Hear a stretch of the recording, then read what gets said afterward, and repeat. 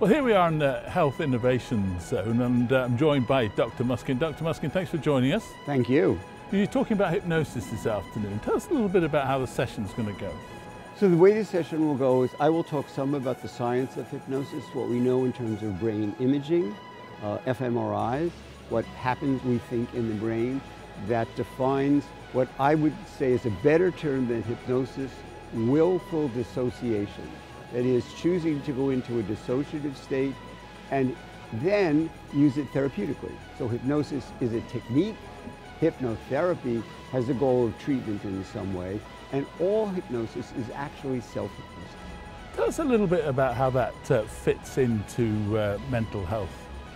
There are many people, not just people with psychiatric disorders, who can benefit from this technique. About 70% of the population is hypnotizable. There are some people perhaps that cannot be hypnotized. But since so many people can use the technique, there are so many ways we can use it. I would start number one, smoking cessation. It's a powerful technique for that. Number two, relaxation. Number three, then a goal of containing a phobia or dealing with pain. I work with patients who have pain. It's a very powerful technique, and it has no side effects. So people who are watching along in the audience or are watching along at home, how could they find out more? There are lots of places. If you just put hypnosis into your chat, it will give you many different things. It might take you to the American Society of Clinical Hypnosis.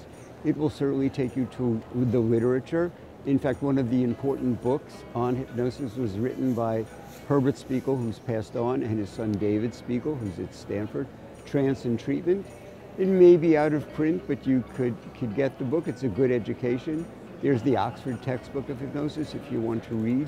Clinical training, on the other hand, means identifying someone who is certified in hypnosis and certified as a trainer, as I am, or the American Society. There are actually a lot of places to get the experience and then to choose, do you want to learn how to do it? Now, I have to say, when you're running through that list, I thought I could tick a few of those boxes myself, and I know people who are watching along would like to find out more, so perhaps you could take me through the exercise. So I'm going to take you through instant dissociation, but I'll ask you to stand up first. Okay.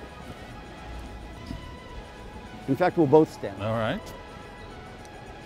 Now I want you to relax, and with your right hand, point out, and now turn your body as far to the right as you can. Nope, turn your whole body with your hand too. Nope, no moving your legs, just twist. That's it.